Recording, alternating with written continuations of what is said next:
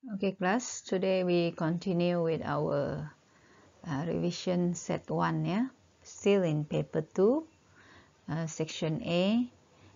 This time we'll do 5 questions, question 6, 5, 7, 9 and 10.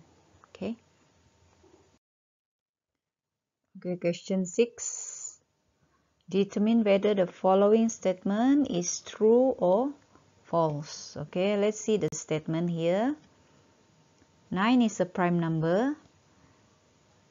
So first, this statement is false. This is false. 9 is not a prime number. Is not a prime number. It's an odd number, and 9 is an odd number. This is true. Okay. When these two statement is combined, it use the word and. So this whole statement, is it true or false? It is false. Yeah. Why? Because to become a true statement, when you use and, both must be true. But this one already false. Yeah. So you cannot. The whole statement is false. If it use or, that means this statement can be true. Yeah, that's a revision for you. Okay, for B, state the inverse. Yeah, inverse of the following. What is inverse? Yeah, just the opposite or not. Not of the following implication. So if x equals 7, then x equals 4. So the inverse is, you just change the equation here to become not. Yeah, not. So, okay. So this one you get 1 mark. Yeah, 1 mark. And this one also 1 mark. Okay, for C, complete premise 2. Yeah, the following argument. And then determine whether the argument is valid and sound. Okay, first we have to know what is premise 2. Let's see premise 1. All even number are divisible by 2. So let's say this is A, this is A, this is B. Yeah. So all A is B. And then the conclusion is 8 is an even number. Even number is A. Yeah, 8 we can make it as C. Yeah, C. Okay, so conclusion, C is A. So premise 2 should be C is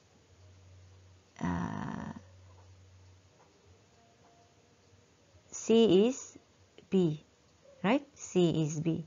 So C is B, that means it is divisible by 2. Yeah. 8 is divisible by 2. Yeah. Divisible by 2. So this one you get one mark for this one. Yeah. Okay. Next is we want to make sure whether it's valid and sound or not. So this is argument. You know you have deductive, inductive, right? But this one is a deductive argument. And this form, what form is this? You have a few types in deductive argument. So this is should be form 1, type 1. That is the formula, or it should be like this. If A is, all A is B, C is A, then C is B. But for this one, yeah, it is not in the form of this one. Yeah, it is out of the format. This one, okay, A is B, but C is B, should be C is A. Yeah, like this one.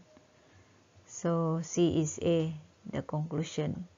So this is not the deductive argument.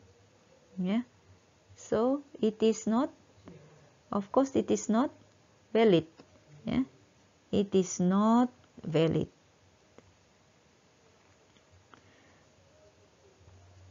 Not valid and not sound. When it is not valid, of course it is not sound. Yeah, so this one will give you 1 mark. If you want to know why, answer is argument is not valid because it does not comply. Yeah, comply with the valid form of deductive argument. This is the valid form. Yeah, but this argument is not the comply with the valid form of deductive argument. Okay? Okay. Okay, question 7 is a weighted directed graph that shows the distance in kilometer between 5 main locations in a city. Okay, A, B, C, D, E. Yeah, that is the 5 location. So the question is draw the two subgraphs. Yeah, subgraphs. So this one is very simple. You have many answers. Yeah, so I have one subgraph 1. This one. When you draw the subgraph, make sure you write the weight. Yeah, write the weight with the label here. All the label. Okay, this one will give you 1 mark. Yeah. Next subgraph, graph 2 is this one. Okay, make sure it's all correct. Yeah, this will give you another 1 mark. Okay. Okay, next question is, okay, next is draw a tree with a maximum total weight, and then you have to calculate the maximum total weight. So how to draw a tree from here? Yeah, you remember, you cannot draw one complete cycle. Yeah, but you have to touch all the city, the 5 city you have to touch. Yeah, with the weight. So I've drawn it for you. You see, yeah. For maximum weight, the graph will be the tree. Yeah, not the graph. The tree will be here, like this. It touch all the city, yeah, with the weight here, and it is, when you total up, it is maximum. Okay, it's maximum. So you have to draw like this. Yeah, when you draw this, you'll get 1 mark, and then you have to total maximum weight. That is, you plus all the weights. Yeah, you get 28 kilometer. Okay.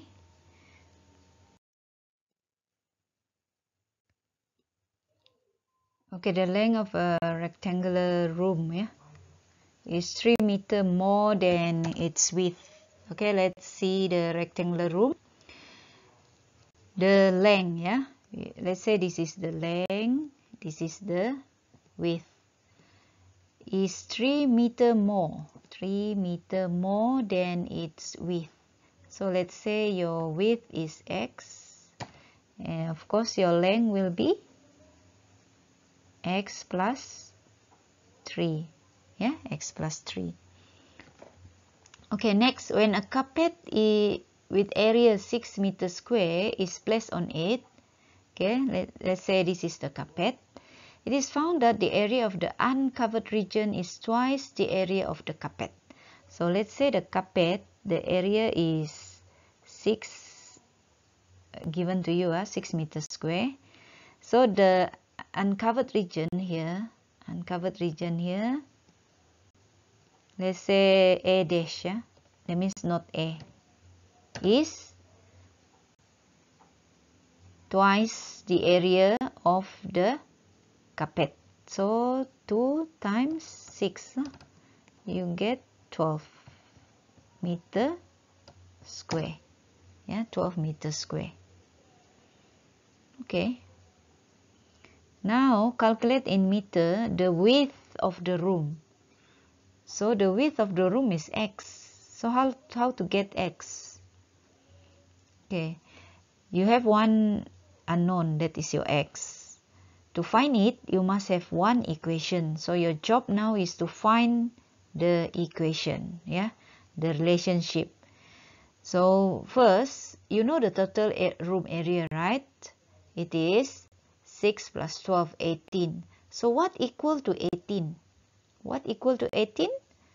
Of course, the width times the length, or the length times the width. X times x plus 3 equal 18. This one, when you write this, you will get 1 mark. And then you know you have to expand it. Expand and then make it here 0, because you want to make a quadratic equation. You get another 1 mark. You know how to factorize, factorize, because you want to find what is x. You factor, then you get your x, another 1 mark. And then finally your answer is x is 3 meter, 3 meter. 3 meter.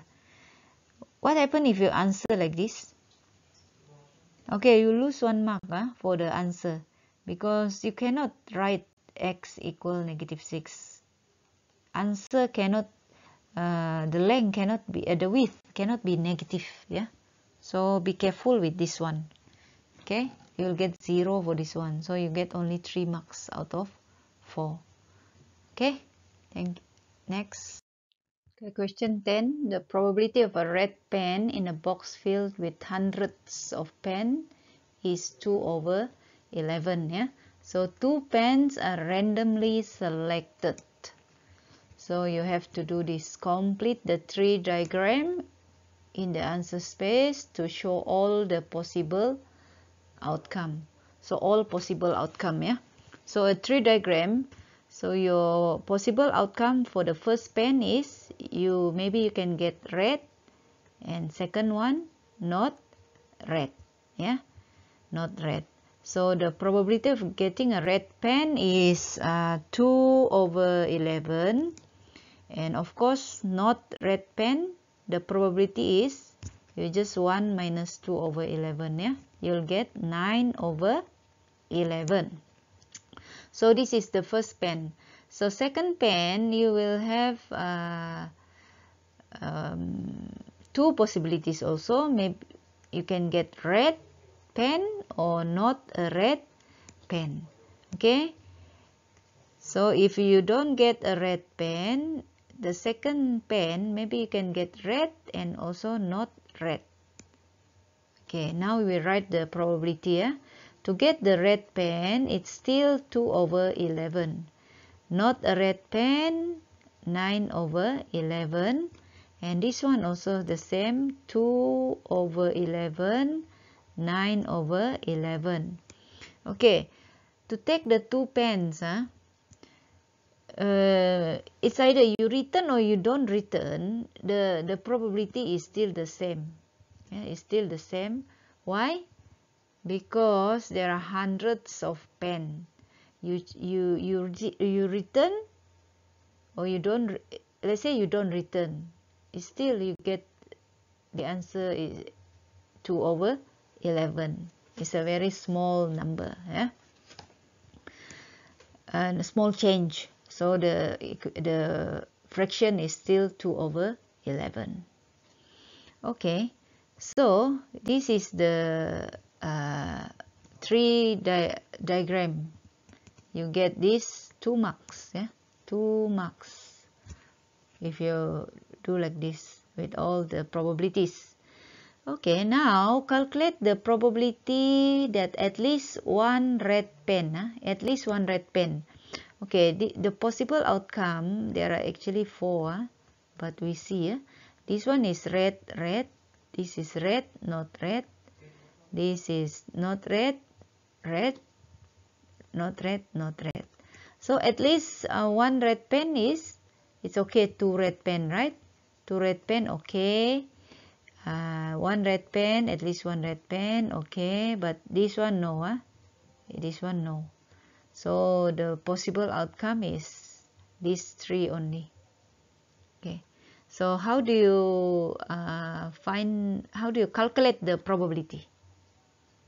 Okay, the probability at least one red pen is, okay, for this one is this times 2 over 11 times 2 over 11. This is for red, red. Okay, next you have to plus, you have to plus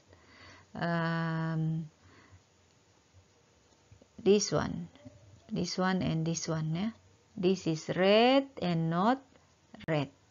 And then the next one is you have to plus again for this one, red and not red and red, not red and red.